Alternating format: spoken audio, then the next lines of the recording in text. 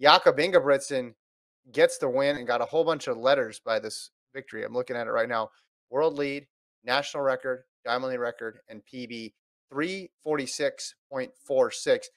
They were mentioning the European record on the broadcast in part because Steve Cram was commentating the race. So that became a big story there. He just missed that. It was 346.32, but Jakob delivered here. Yeah. And it was just like the type of racing that fans of distance running love. There was no waiting. There was no like, I got the best kick in the field. It was from the gun. They went out Mhm. hot and they stuck to that hot pace as long as possible. And the competition did it too. It wasn't just like Jakob doing his own thing. Jake Whiteman, Oliver Hoare both went with Jakob as long as they possibly could. And we Mhm. were just seeing the true best that they had on that day. There was nothing that was left on the table, which is what you like. You saw 346, you saw 347, 350 Yeah. from Whiteman, who fell off at the end. But I was just impressed that everyone approached this race the Jakob way, and it was going from the gun. And let's just see how fit we truly are from Mhm. all 1,609 meters. Yeah. If someone didn't know anything about track or mid distance running and they watched this race, I think they'd be pretty excited about it because you wouldn't need to explain anything to them. You wouldn't need to say, okay, why is the seventh best guy, actually getting second in this race? It just narrowed itself down immediately. Then it was down to three.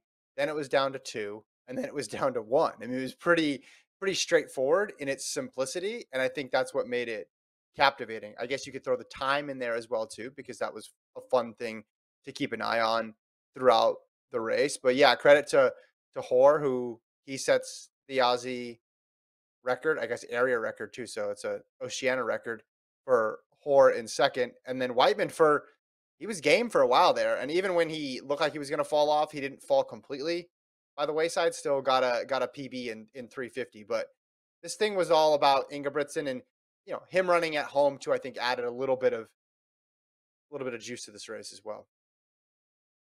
And this race strategy works for him. And it worked for him at pre. It's working for him Yeah. here.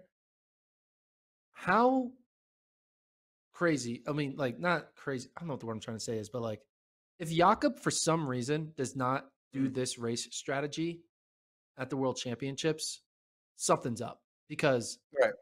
this works. It's 90% success rate. Mhm. If he goes out at World Championships and takes the first lap out in 58, 59, we're going to be like, what are Yeah. we doing here? So Yeah. Jakob basically has no excuses for not winning the title because he knows if you do this plan, odds Yeah. are in Yeah. your Yeah. favor. People will be with you for the first 1,200 meters, but he's the only one right now Mhm. who's showing he can extend that pace all the way through 4 laps complete. Obviously, there's some other great runners out there, Cherry, Kipsang, and some few others, but Yeah. right now, Jakob, if you do this, you will win. Question is, sometimes the lights shine and all of a sudden you overthink it and then you're not doing it. And you're like, oh, I got to be Yeah. careful. But he should know this is the race plan for success. There's no B idea, C idea, D idea. You do the race plan, letter A, run from the gun, and no one can go with you. Yeah, it's the office 5K race plan. Start out fast, fast in the middle, fast at the end. Was that Jim who said that? I think it was Jim. That was Pam. It was Pam to Jim. Okay, okay. So it's the Pam Beasley plan is what Jakob's on. Here's the thing I think about it though. A lot of other guys use that same plan currently. You talk about Chariot, he's a guy who can go from the gun. Horace, a guy who can go from the gun. But if all of them do that, I'm in agreement with you. Ingebrigtsen wins because he's better at it than they are right now.